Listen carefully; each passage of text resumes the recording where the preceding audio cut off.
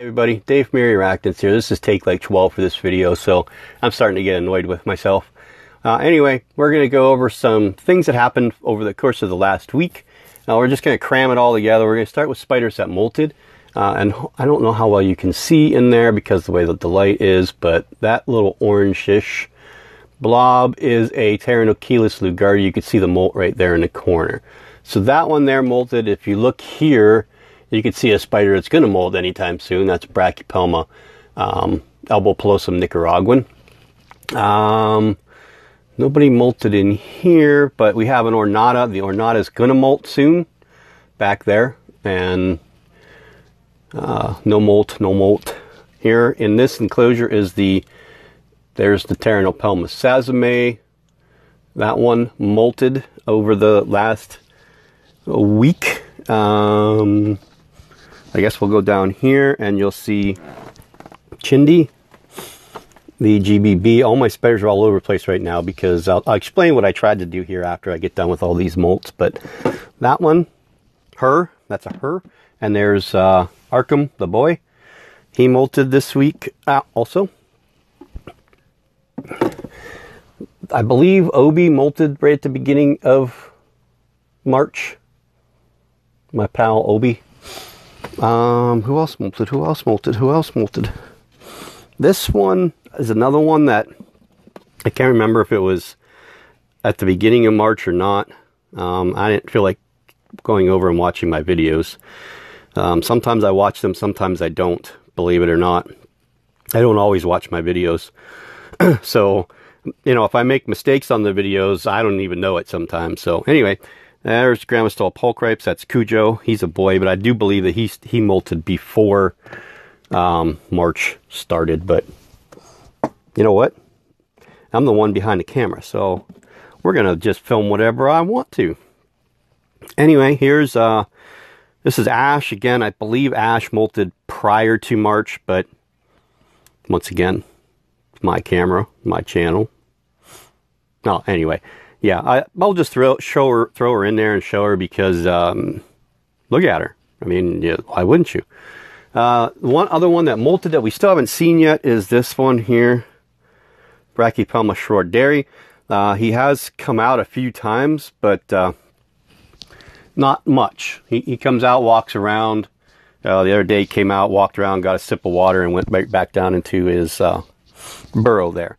And then this one here, which again, you really can't see her. You can see her foot there. That's the Ensiocotella olivacea, the golden black baboon. She molted. Now, I'm pretty sure that one happened right at the beginning of March or, you know, the 1st or 2nd or whatever. It's been at least a week. I fed her yesterday, actually, and she ate. So those are the ones that molted. And then we can go right into, you know, the ones that I changed. Yeah, we're looking at nothing. You can at least look at Ash while I'm saying something here. Again, I'm holding the camera right now, so my apologies. Because it's easier now, instead of taking me an hour to take each enclosure down, I'm just going to hold it and go from enclosure to enclosure and talk about the week. And so ones that got new homes will be coming up next. What I tried to do with this video was try to be a little bit on the humorous side. So what I was going to do is film the whole entire thing in time-lapse. And of course, you know what happens when someone talks and they're filming in time-lapse. It makes them sound like a cartoon character. So I thought that you guys would get a kick out of that. But then I realized if I did that for 5-10 minutes, you really wouldn't really know what's going on. So I decided not to do that because it just didn't work right for me. And we'll do that with something else. But we'll figure out a different video. And then I'm going to add a clip here in this video somewhere of me going to pick up my son the other day in the snowstorm that we were having. And I'm really getting fed up with snow. But you'll hear, just to give you a little taste of where I'm from. And you know, here we are, today's March 10th. I believe today's March 10th, right? March 9th, March 10th, one or the other. Might even be March 11th. I don't know. No, today would be a 10th because next Saturday is the 17th, which is Tinley. So today's March 10th. No, today's March 11th. Yesterday was March 10th. Holy crap, I can't even tell you what day it is. So what happens when you're off work with an injury, you kind of lose track of time. The days don't really mean anything unless you have an appointment to go to. Anyway, so it didn't work out doing the time-lapse thing. So we'll do that again another time. But so some of the spiders that actually moved homes over the course of the last week or so, again, Cujo's got a new home. Again, that might have been right at the beginning or the end of March, along with this guy here, which is the Neoholothelli insae. People like to see the stuff, the enclosures that I do, because it gives them ideas, and I don't try to make them completely natural, but I do like to have it somewhat natural. You know, they don't need it. Honest to God, they really don't need it. You could just put a box of dirt in here and a little hide, and they're going to do their thing. And then the enclosure becomes their burrow. You don't really have to worry about it. So I just do this because I like looking at it. It makes it more attractive. And it's much better for pictures, too, when you're taking pictures. But anyway, Neoholothelli insae. This little dude here is Snow. This is the Grammostola pulchra. That's the water dish. That's the water dish. Many of you can attest to the mound of dirt that he buried that thing in, or she buried that thing in. You're getting a glare. It's sun's coming in through the window, and it's reflecting off of everything. Probably not the best time of the day to be doing this, but I'm home. The kids and the wife are gone for the morning at religious education class, so I'm taking the opportunity to do this now. So there's Snow. She got moved the same time, the insae and the pulchripes, and this one here, which is this is the Sericopelma rubronitans, right? Yeah. Sericopelma rubronitans, which is now hiding all the time down inside the burrow. We don't get to see them very often anymore. It kind of bums me out because it's a really cool looking spider. This is one of my favorite things that spiders have done, or any of the ones that have been rehoused recently. This is the Ephiopus rufescens. This guy here has done some work. As you could see, I just kind of put these sticks down, laid them at a certain way, and someone mentioned, I think it was Steve mentioned, it looked like kind of roots coming out of a bank or something. And these spiders are found both in swampy areas and in dry embankments along the side of the road. So it's really hard to tell. Now, Kat, if you remember Kat, if you guys watch Kat's videos, go check her out if you haven't. But she got an Ephiopus murinus the other day, an adult, most likely female by the size, and most likely wild caught. And sometimes it's hard with those spiders to figure out how to house them correctly, because you don't know exactly where they came from, and the locality of where they are really makes a big difference, because they're adapted to living a certain way, and if you can't reproduce that, sometimes they struggle to live. So I'm helping her out, trying to get the balance of what she needs for that one to make it thrive. So we're kind of going with half damp and half dry, and I think she'll explain that later on when she does an update on that. But that's the only drawbacks about buying wild-caught specimens, other than taking them out of the wild, of course, but you're not the one doing it, is that you don't know exactly the atmosphere that they're coming from. T. sturmies are a big one that come in wild-caught all the time, and a lot of people struggle with them because they listen to what everybody says. Oh, they got to have all this high humidity. It's got to be damp. It's got to be wet. And then they come to find out that spider might have possibly come from someplace that was actually dry, and it was adapted to living in a drier atmosphere.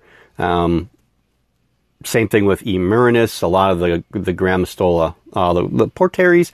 And this is why, and I'll talk about this here towards the end, why I believe that Grammostola rosea and Grammostola porteri are excellent beginner species, and I'm going to tell you exactly why. Look forward to that towards the end of the video. And you'll be surprised by the answer. And I think it'll make sense to a lot of people once you hear it. And because they get a bad rap, and a lot of people are so on them about their behavior. But let me finish this part, and then we'll talk about that for a second. So the E. rufescens, I always want to say the rufescens because that's my favorite spider right now.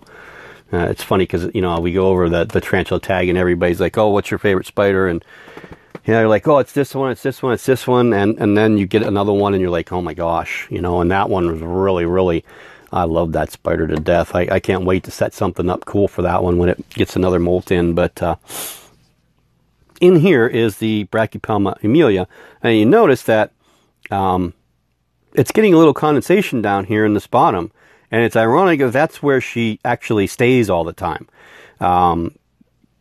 For a Brachypelma species, people are always like, oh, you got to keep them dry, you got to keep them dry, you got to keep them dry. But you know what? A lot of times when you dig down into the dirt where they're at, it can be a tad bit damp and moist. So she's made that call. If she didn't like that area, she wouldn't be in it. So when she doesn't want to be in that, you can see her right there, the feet. When she doesn't want to be towards that moisture, she comes down here and sits. So she's kind of regulated her own little area. And you can see right here, she's got a vent hole. And she did this herself. When she dug this up, she came up through here, pulled this dirt down. I watched her do it, and then brought it out, came around, and stuck it up on top up here where she did everything else. So she's created her own area where she likes it. And then I'm bummed because I love seeing the Amelias. This one is under the ground. The other one isn't. I wish she would stay up above ground, but she's happy where she's at. So, you know, that's perfectly cool by me. He didn't move. Why am I grabbing you? Here's another one. This is the Holothele Longipes. Probably hiding underneath there. I don't know. We can get a... Probably can't get a... Yeah, he's under there. This spider's absolutely insane, running around all the time now. Much happier since I moved it into this enclosure than the Critter Keeper. And the Critter Keeper, it's just stuck in that skull, the steer skull that was in there. It stayed in there 90% of the time and didn't really do much of anything. And then the last major rehouse. Oh, we did her. I got to remember her. She should be molting sometime in the near future. This is the Nandu carapoensis, my favorite Nandu species. It looks ventrally that she's a girl, so, you know, fingers crossed. And I hope everything, hope we have a female with her. And the ventral shots I took and sent to people, also, most of them believe that we're a female too. And then this girl here, which is the... You can see her right there, the Neoholtheliense. I don't want to bother her. She's in an area that she needs to get wet down because I think she's going to molt. So I've noticed with the insays that when they start being inactive and they stop eating and they look like they're getting a little bit enlarged, if you dampen their enclosures down, almost like simulating, you know, maybe a 4 or 5 or 6 day rain period, if they're in pre-molt, it'll push them to molt a little bit quicker. That's the only species I've ever noticed doing that. And that could also be coincidental because I've only done it to 2. Well, actually, I've done it with her twice. She's the only one that I've had it done with. The other ones I've never really done. I just spray or overfill their water dish once a week when I do watering and feeding with them. But let's go to 2 other things. If you guys remember, we'll bring them down. The 2 Gimpy Avics that I got. Here's the little one. And you could see, hopefully you can see, hold on, let's bring him over here. Maybe you'll be able to see a little bit better. Maybe not, huh? Why don't we want to focus? You can see how plump he is now. I gave him 2 little tiny crickets yesterday. I mean, these things were like microscopic crickets. He didn't eat them right away, but he has, or she has, eaten them. This is Sabin. Yeah, Sabin. That's how you say it, Sabin. That's what they told me, Sabin. So it's almost like you're saying 7, but you're saying Sai instead of E, and the B instead of a V. This is the one with the 7 legs, and it's eaten twice now. So it's doing okay. It's actually webbing, as you can see. This all happened since yesterday because it didn't have any webbing at all yesterday. As you can see how shiny it is right now. So hopefully this one will molt soon to get its missing limb back. And here is everybody's new favorite Cinco. Now, up to yesterday, I had left it in the little blue deli cup that it came in. And I open it up every day, just check on it, and it's generally in the same spot, huddled up in the corner. Yesterday it was moving around quite a bit. So when I opened it up, he crawled right out onto my hand, and I was like, okay, if he can crawl out of that thing onto my hand, he could probably hang on to something. So what I did is I put him in a baseball cube, which is very low, so he doesn't have, you know, I don't want him to fall. And if he does, it's just that little tiny area right to there, right to there. And I put that little piece of wood in there, and he went right to that piece of wood, or she went right to that piece of wood and is hanging out. So I know that they actually probably could still climb. I just, for, you know, my intents and purposes, I want to get this guy through a molt first before I give him something bigger. And what he'll go in will be the same thing as what the HMAC is in right now. We'll put him in that. I have a spare one that had the Armenia in it before I sold the Armenia. So that's pretty much it for the week. Now let me clean up everybody, put everybody away, and then I'll do a real quick. I'll go in front of the camera real quick, and we'll talk about just a couple of small things. And please, you know, if you've made it this far, hang out for that last part, because there's a couple things that I do want to make sure that I mention. So please stay for the end, and we'll talk to everybody in about 5 minutes. Guys, Dave from Erie Arachnids. We're going to end this video here. We're going to try and do this under 10 minutes. And what I wanted to really discuss, when I started talking about the Gramstola rosea stuff earlier, I'm going to hold that off and do that in a separate video. I do want to write some stuff down to give you some information about where they're from. So we'll do kind of like a tarantula spotlight where I'll talk about them in front of the camera, and then we'll show the three that I have, the Gramstola species north, the rosea, and the porteria that you guys saw earlier anyway, digging, and I'll explain to you kind of the harsh atmospheres that they come from, or the environment. I really shouldn't say atmosphere, the harsh environment that they come from, and why they get such a bad rap in the hobby as far as beginner species are concerned, because I really do believe that they're a pretty decent beginner species if you understand what you're getting into. And that's, I think, the problem, that people don't understand what they're getting into when they buy tarantulas. There was a comment the other day on one of the Facebook groups. I can't remember which one. It's one of the ones that I'm an admin or moderator on, but the girl said, oh, you know, I got a spider.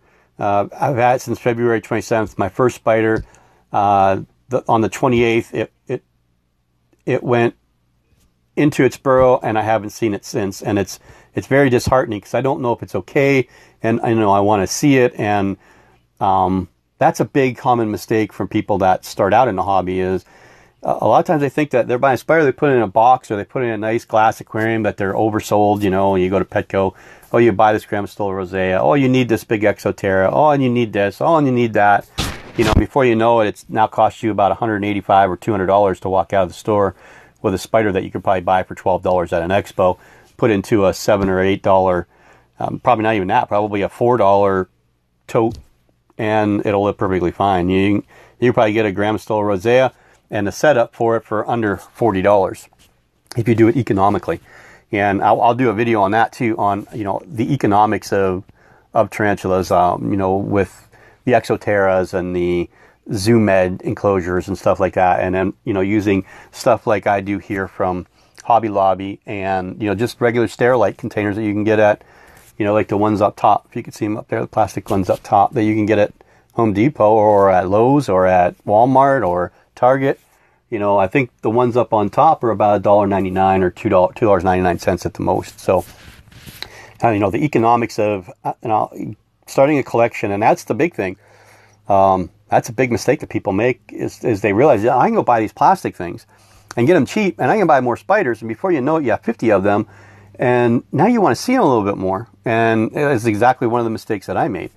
And then you start getting all these things, you know, and before you know it, you're in this situation where I'm at here with all these spiders that there's no way in another year that I'm gonna be able to have all these spiders. There's just no way. I'm not gonna have the room for them. So, you know, making those mistakes that I made, hopefully I can stop people from making those mistakes. But I also want to talk real quick about the YouTube tarantula community. It is a Facebook group, and it's strictly done for people that do YouTube channels that have tarantulas in them.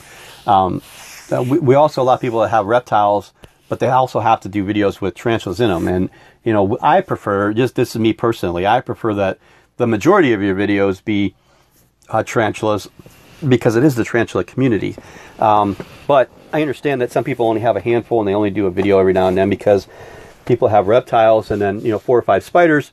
I'll use Trey and April. They do their tarantula videos every now and then, because the bulk of their stuff is reptile. So they do their tarantula stuff, and I just love those two guys. Just my favorite people in the world. Anyway, there's other reptile people that only have 3 or 4 of them, so you can't do videos on tarantulas that often when you only have a handful of them, because they don't eat like every day. You know, they're not little fuzzy puppies where you got to feed every day, or little tiny kittens that you got to feed every day, or even hamsters, gerbils, rats. My turtle could eat every day. I don't feed her every day, because if I did, she would grow way too fast. But you know, the geckos, they could eat every day. You know, some spiders will eat every day, but they shouldn't. So what I want to discuss is the whole, and I know this has been overdone. I'm sure you guys have watched videos on this somewhere. The whole monetization stuff from YouTube and how they changed the way it works. And, you know, it was all because of one person that did some stupid stuff, thought that he was untouchable, and found out he wasn't. But the rules have changed. I was like this close to being able to do it if I wanted to. And then the rules got changed, and now I'm like this far from being able to do it. And I didn't want to do it before. I didn't want to make it feel like, you know, I'm doing this video so people can pay me, because I don't do it. That's not why I'm doing it. I'm doing it because I love to do it, and I do it because it gets me involved, and it gets me to be able to talk to people. I've made so many great friends. I mean, countless friends on the Facebook group. But, you know, Kat, I'm use Kat because we talk almost every day. Questions that she has, or just, you know, commenting on certain things. Just, you know, I rib her a lot, and I just enjoy being friends with her. And, you know, we formed a very, very tight friendship and bond. And, you know, Dave Scott's another one. You know, I know I can pick up my phone at any time and text him or message him, or even if I had his phone number, I could call him and talk to him about anything. Trey Beck is another one. We've talked many times. The friendships that I've made makes me want to do this more. And a lot of people are commenting and enjoying my work and enjoying the stuff that I'm doing, and that's greatly appreciated. But I've come to the point where I realized that I think I could do a lot better than what I do. The only problem is that I have a kid in college and twins that are getting ready to get their driver's license, and you can imagine how much that car insurance is going to go up. So my disposable funds to get stuff like, you know, a new DSLR camera or a video camera, stuff like that, there's just no way it's going to happen. So the only way for me to do stuff like that would be to do these videos now, thinking about the monetization with YouTube. And there's another way I think that can be done. I don't know that I really want to do a Patreon page, because it's almost, I don't know. I mean, I've talked about it. People said just to go ahead and do it. And I'd have to look into it. I'd have to talk to Petco and maybe talk to Dan and see how that all works. And I don't know. We'll see. We'll see. But I would like to be able to do more high quality videos, you know, get the software for my computer that I can edit them better, filter out some of the stuff that doesn't need to be in the videos, you know, learn how to do clips that, you know, one clip's got music and the next clip doesn't. And I can't do that on Viva Video, and I haven't found a way to do it with the Windows Movie Maker thing yet. I just haven't really worked with that much. I do have some videos on the computer that I'm trying to mess around with on that. And I screwed one video completely up. I like deleted half the inside part of it, and I was going to upload it. And when I realized it, I couldn't use it. But so to stop rambling and come back to the road that I'm on is the most of the people that are subscribed to my channel are probably subscribed to most of the channels that I watch and that I support, and, you know, people that are friends of mine. But if you're not, or if you're someone just watches the videos but never hits that subscribe button, you don't have to like the videos. That's not that big of a deal to me. You know, the likes I don't understand the whole like system on the videos anyway. I don't know what they do for you or what they don't do for you, but I know that to do monetization, you have to have 240,000 minutes of watch time, I believe. I think that's what it is, 240,000 minutes of watch time, which I believe is, I can't remember how many hours now. I mean, I should be able to do that in my head, but I'm not going to. I think that number is solid, 240,000 minutes. So what would that be? 400 hours watched or something like that? Or 4,000 hours watched. 4,000 hours watched, I think. So that's a lot of time, 240,000 minutes. I'm only at like 65,000 minutes. And the way that number goes up is the subscribers go up, because the more subscribers you have, the more minutes that you watch, then you can turn that monetization on. And that money that I would make doing YouTube videos, or, you know, if I did do a Patreon page or anything like that, would all go towards the hobby. And most likely it would go towards things like that, like software, camera. I really want a handheld video camera is what I really want. Lighting, you know, stuff like that. And then hopefully eventually when we move from where we're at, you know, shelving and new things for the collection and stuff like that. But so again, I sound like I'm begging, and that's not what I'm doing. What I want you to do is, if you're not subscribed to people that are getting close to that 1,000 mark, like I think Boxing Boa is real close. I don't look at people's subscription numbers. I kind of wait for them to make an announcement on the club. Oh, I hit, you know, 500 subscribers, or I hit 1,000 subscribers, or whatever. Mike Farless for KC Tarantulas, I know he's pushing that number. He's getting close to that. He does some good work. We did a little small collaboration. He'll have out in a few weeks. I just did a tiny little part. He did the heavy lifting. Petco's going to be doing a video that is a compilation. Compilation. Is that the word? Is that right? Anyway, it's going to be a collection of a bunch of videos from us YouTube tarantula people. We all sent him a clip, and he's going to put it all together into one video. And I want you guys just to go hit those subscribe buttons for some people. You know, try to get them to that 1,000 mark. Because again, once the subscribers go up, the minutes go up with it. It's a direct proportion. One goes up, the other's got to go up too. So yeah, go do that for them, and you know, go see Cat Tarantula. I know that most of you are already probably watching your stuff from the Tarantula Tag, and that's really helped a lot of us out. You know, and that was the whole question part was all Cat. She came up with the questions, but it was a compilation of her and I can't remember. There was I think Exotics Lair was involved in that also, trying to get an idea that we can get everybody together and get everybody talking. And I had used examples from like Tom Moran and KC Tarantulas, where they did you should have this in your collection and you don't. I'm trying to convince the other person to buy a tarantula that they don't have in their collection. And then Tom Moran and Mark's Tarantulas that did the tongue feeding challenge, getting people to do stuff together. And she came up with that tag system, and it's been great for her. She has really, really grown because of it, and she's got some great ideas. She's a very creative person.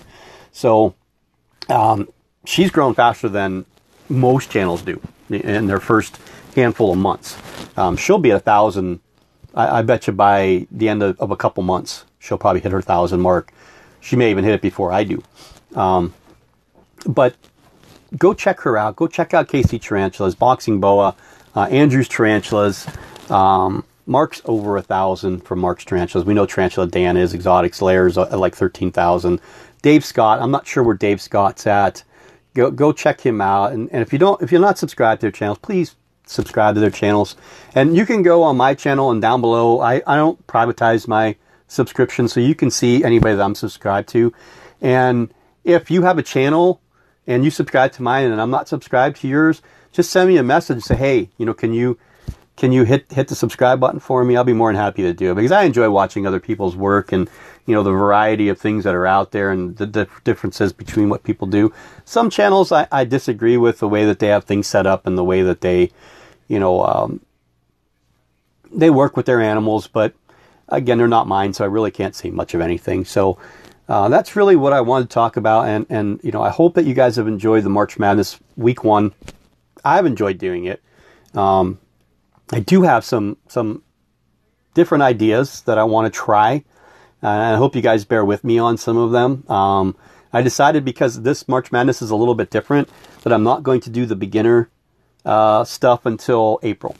That way I can make a playlist for that specifically, and I don't want them to get stuck in the March Madness thing, because I did figure out how to do playlists, by the way. I'm pretty proud of myself. So you could go to my channel, go to the playlist, and you can find all the March Madness videos are all collected into that playlist. And I'm going to start going through my channel and then filtering things in, you know, like quick hits videos. I'll put a playlist of all the quick hit videos, and except for the ones that I'm doing in this month of March. So you'll be able, if you want to just see quick hits, instead of trying to go through all my videos and find them, I'm trying to create those playlists for you guys so that it's a lot easier for you to find stuff. And hopefully that'll help you guys find stuff you want to watch, because I know it's disheartening when you're trying to filter through 400 or 500 videos trying to find something you really want to watch. But if there's something that I do that does interest you, then they'll all be compiled into one little playlist for you guys. So again, here everything's going good, and hopefully we'll continue to grow and prosper, and we'll see everybody in either 9.5 later today or 10 tomorrow. Have a good day.